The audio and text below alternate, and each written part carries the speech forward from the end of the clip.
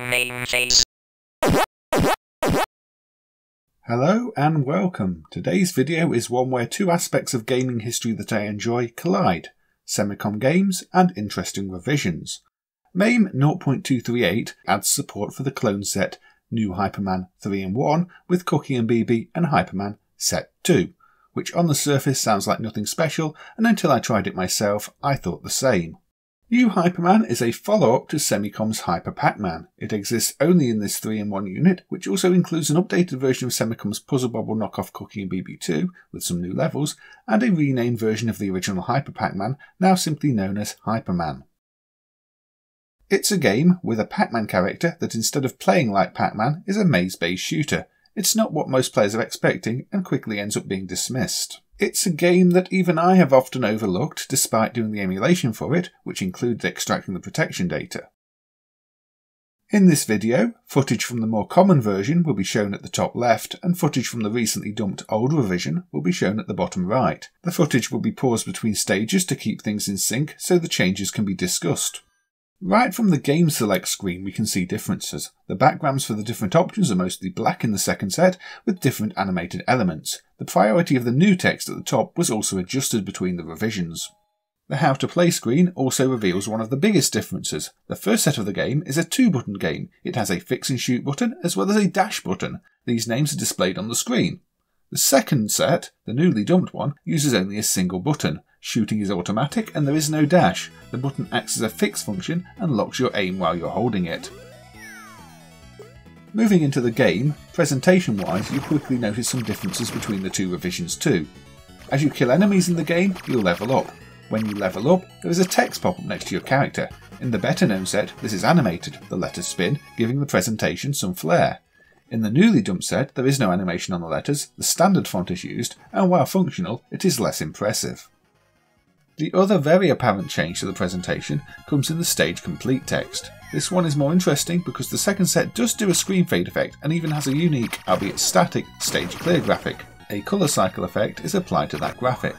The more common revision instead gets rid of the screen fade effect, drops down the letters from the top of the screen, and then flips them in a similar way to what we saw with the level up text. For these first two stages, the level designs have been the same between revisions. Stage 3 is where you start to see enemy differences.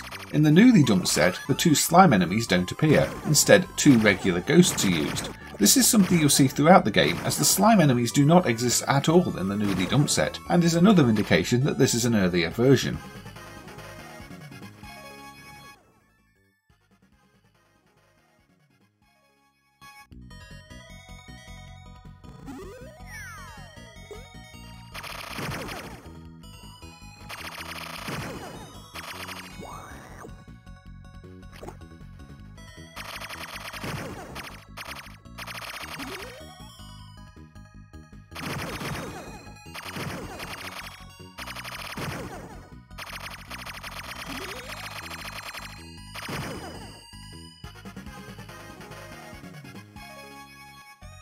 Stage 5 marks the first appearance of one of the power pills, which are used rarely throughout the game. In this case it's a hidden item, so you have to shoot the empty tile where it resides to reveal it.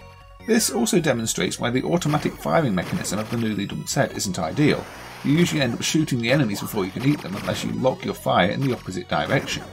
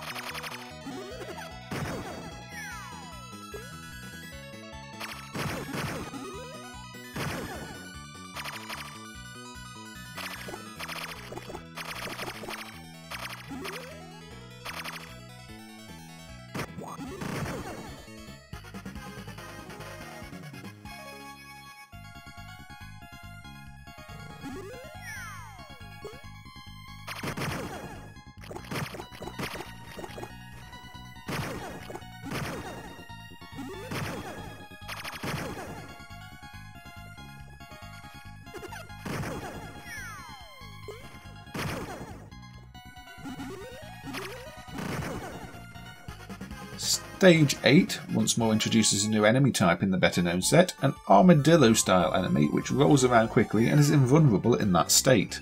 The newly discovered set again uses regular ghosts here.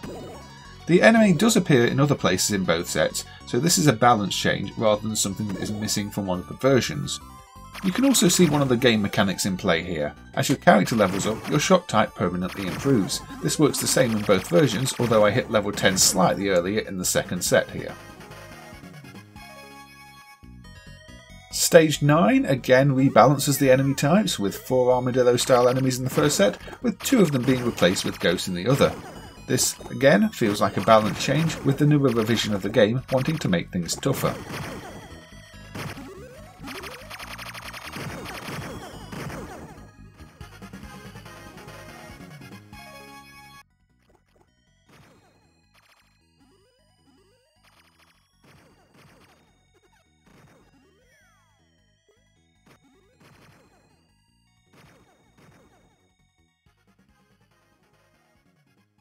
Stage 10 is dramatically different. The set that has been supported for many years presents a boss enemy at this point, whereas the newly dumped set plays out a unique, regular level. This change will be a sign of things to come, and is one of the clearest indicators that the second set is a significantly earlier revision. The art assets for this boss, much like the slime enemies, are nowhere to be found in the graphics ROMs, suggesting it hadn't been created yet. While you might think this makes the newly dumped set less interesting, because the boss, which isn't present in this set, is one of the most impressive things seen so far, I take the side that not having the boss makes the newly dumped set incredibly interesting, because you're looking at a stage design which would eventually be cut, a lost level as we tend to say in gaming.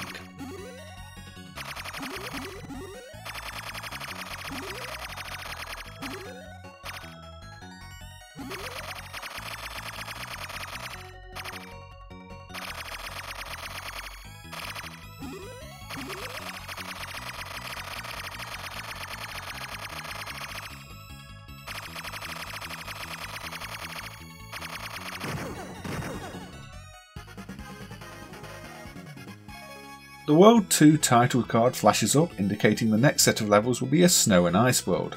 I didn't mention it when the first world popped up, but if you're wondering why these photos are used and seem out of place against the rest of the graphics, I believe it's because they're recycled backgrounds from the Cookie and BB2 puzzle book knockoff that is also included. The first stage of World 2 introduces a new penguin type enemy. These fly around, homing in on you while ignoring the walls. They can only damage you and only be damaged when they land. This marks the third and final regular enemy type in the newly dumped set, and the fourth and final enemy type on the better known revision.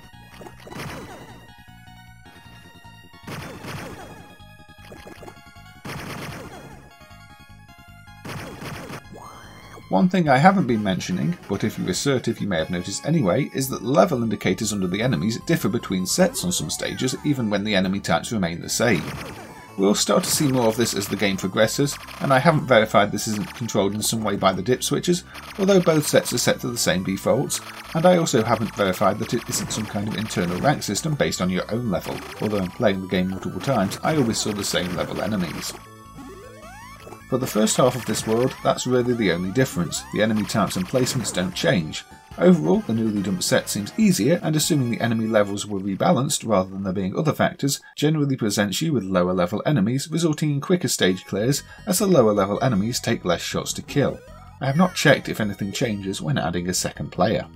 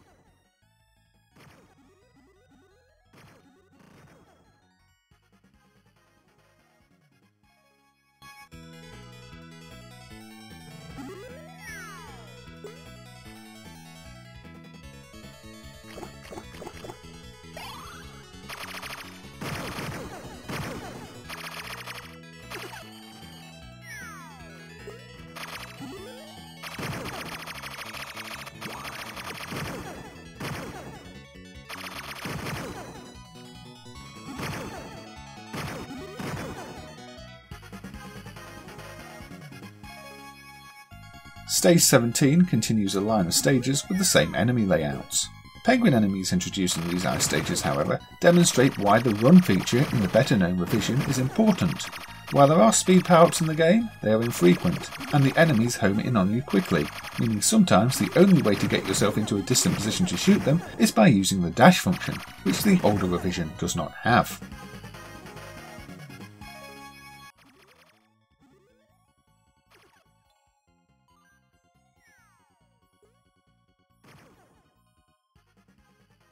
Stage 18 positions the penguin enemies that start in the centre slightly differently. This is presumably because in the older set they were spawning almost exactly on top of you, which can be confusing.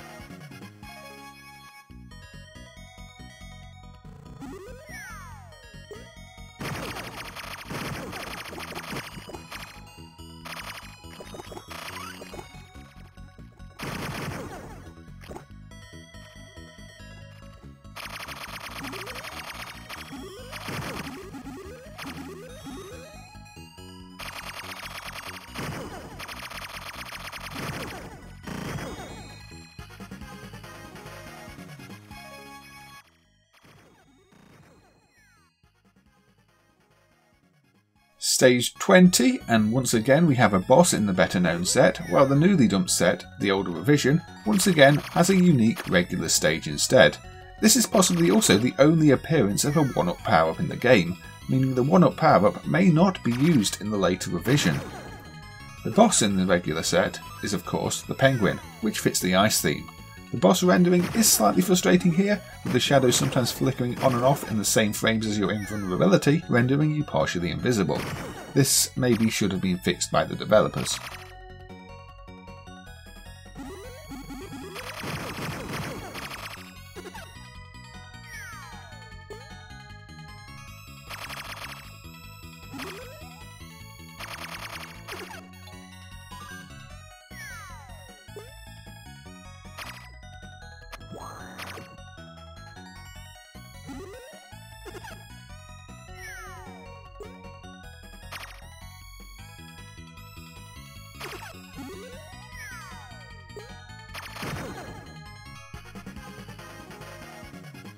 The World 3 title card shows a city, and the overall theme is an industrial one.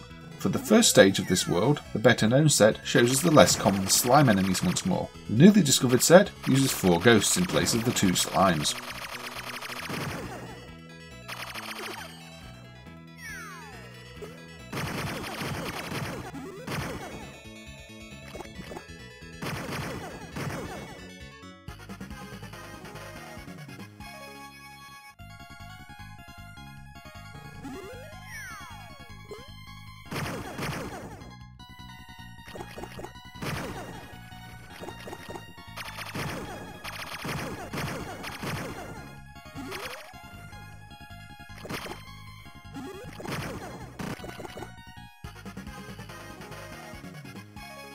For an unknown reason, the Stage 23 music ended up sounding rather strange on the newly dumped set.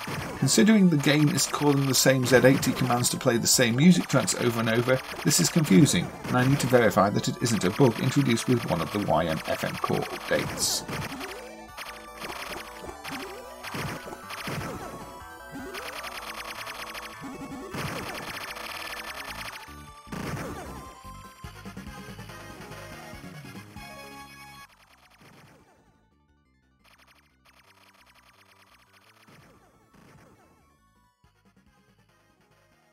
Stage 24 uses some ghosts in the newly dumped set, whereas the more dangerous armadillo enemies are used in the better known set, which makes things significantly more difficult there.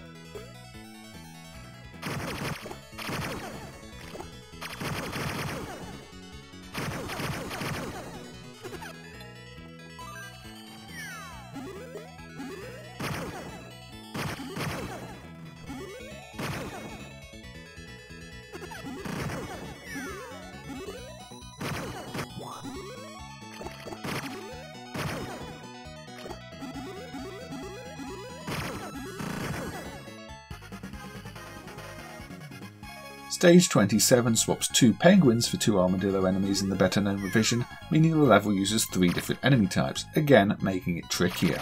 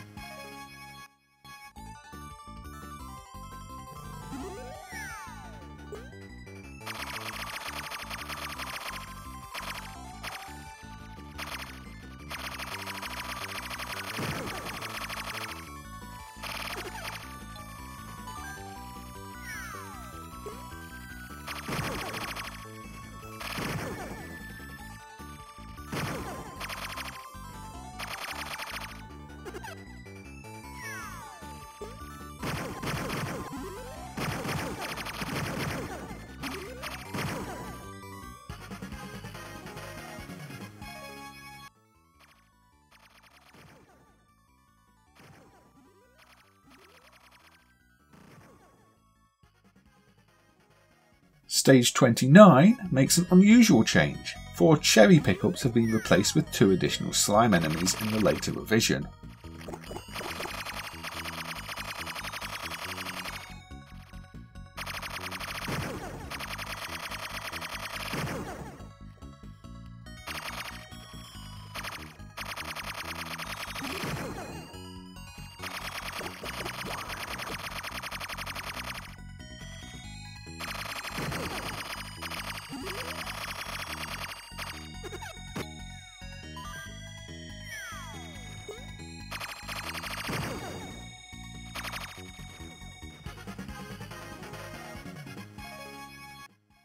Stage 30 is, once again, a boss fight in the better known revision, and a unique, but rather boring stage in the newly done set.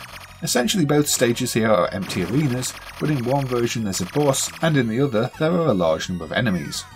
Interestingly, despite the industrial theme of this third world, and a large number of biohazard containers being used as background elements, the primary enemy, and thus the boss, is the armadillo style one, rather than the slimes.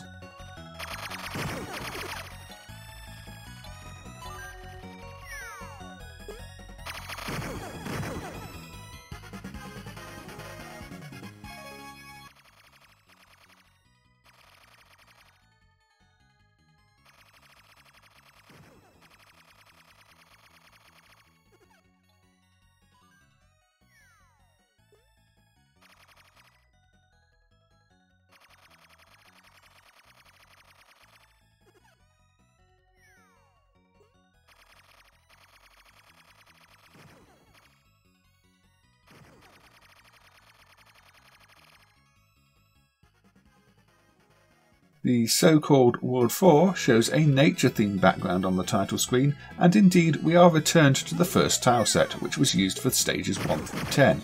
The layout of stage 31 is the same in both, with just a handful of lower level enemies.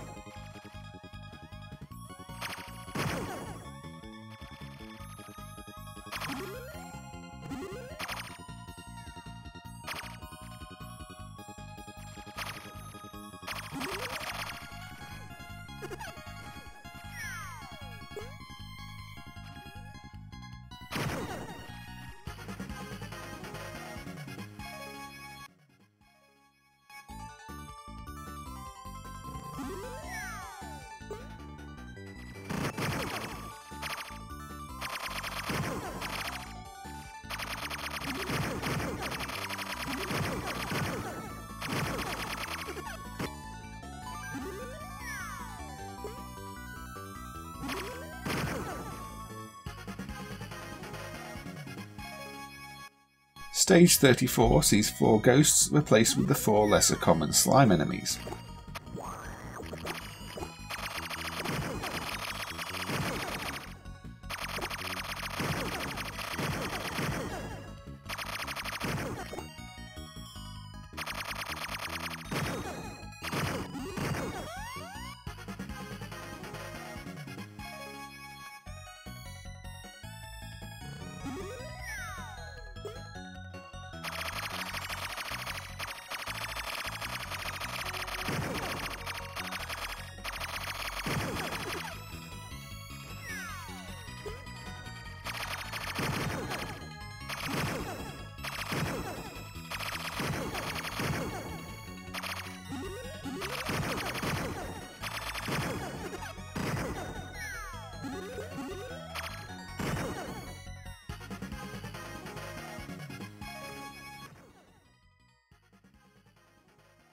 Maybe unexpectedly, Stage 36 starts with another world title card, this time World 5, and it is the second theme of the game again, the Ice theme. First stage in this world is the same between revisions.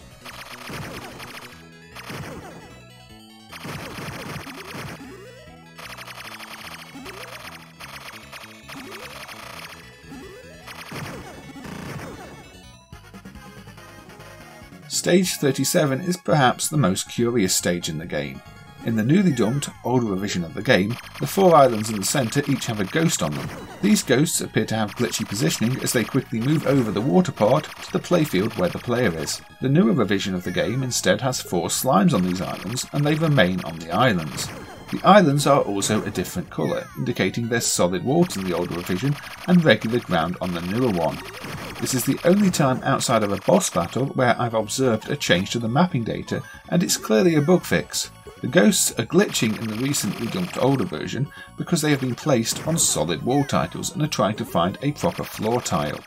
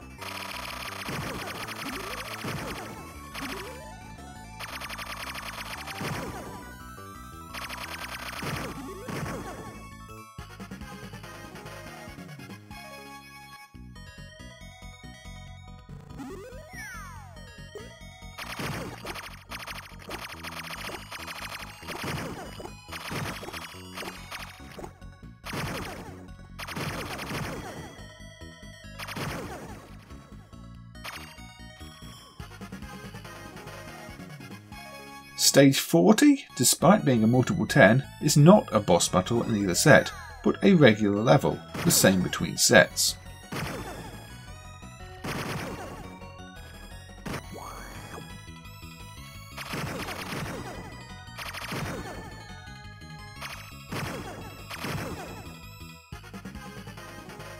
Stage 41 starts with another world title card, this time showing World 6 and using the cityscape background, meaning we have the industrial theme we saw for levels 21 to 30. The first level here replaces 6 ghosts with 6 slimes.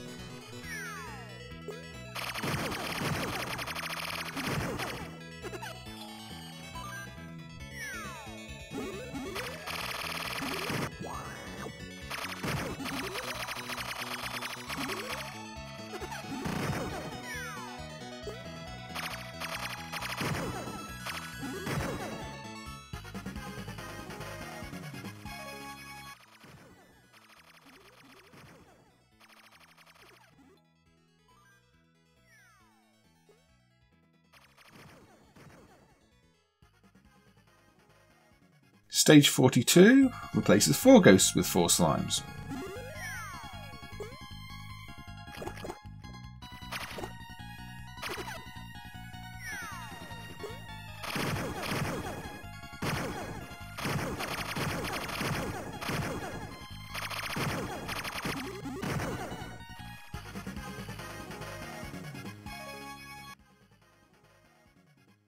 Stage 43 once again replaces 4 ghosts with 4 slimes, with this rare enemy type making a frequent appearance during these final few stages. This is actually in fitting with the toxic waste theme, unlike when we saw the tile set being used the first time around. Obviously these slimes aren't present in the older version of the game, as they don't exist in the ROM there.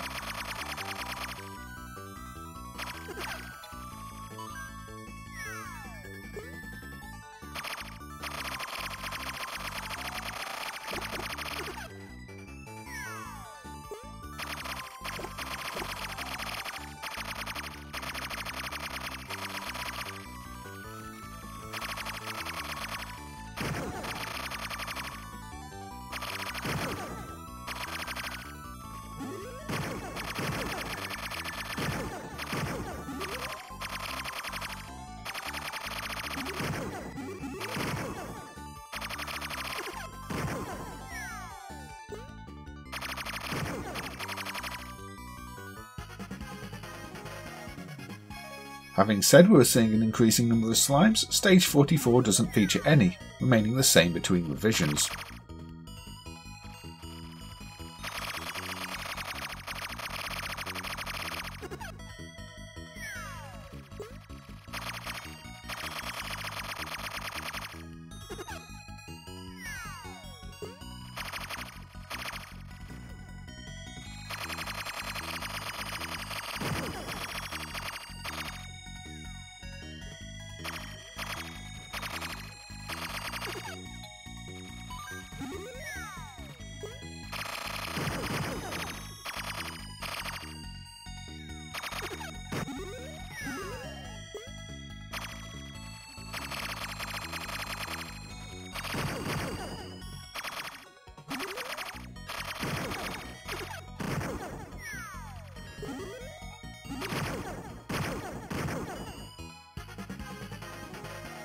Stage 45 gives us our final boss battle in the better known revision, with the enemy this time being a larger version of the only enemy type we haven't seen for a boss yet, the giant slime. In the newly dumped, older revision, this is a tough, unique, regular stage with a large number of armadillo enemies, some ghosts, and very little room to move around.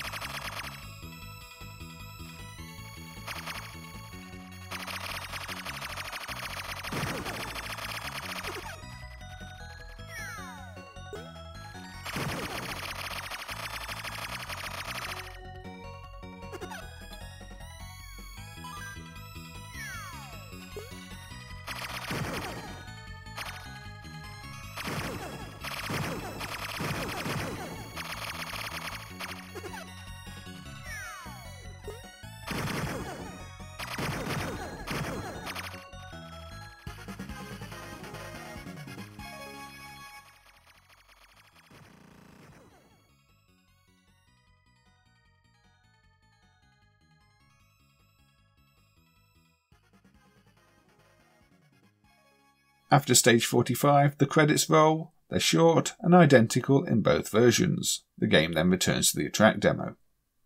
As an aside, the game also seems to make the classic mistake of not letting you enter any high score initials after completion, and recording both your final score and the score for every time you continued as AAA. This happens to a lesser extent when playing regularly, but if you don't continue, you do get to enter your initials for the final credit at least. Quite why so many games get this wrong is a mystery for the ages. In conclusion, the newly dumped set is clearly an earlier revision, as I've been referring to it as. It's missing an entire enemy type, all the larger boss forms, has less flair to the presentation, and even has a stage with a flawed design and a control scheme that doesn't gel well with some of the other game mechanics. But there's more to think about here. While the more common version adds the 4th enemy type, it feels like Semicom intended for there to be 4 different world types. The final 15 stages, every 5 reusing an earlier theme, feels especially out of place, whereas it made more sense when there are only 3 enemy types. The fact there's no unique theme for the final boss at the end of a 3rd recycled world after 2 without any boss doesn't seem properly structured. Thinking more about the design choices, I can't help but think the slime enemies were intended for the industrial stages, as there's an overall theme of toxic waste scattered about those levels, but as the slime enemies weren't present in the earlier version of the game, the armadillo enemies ended up being used there instead.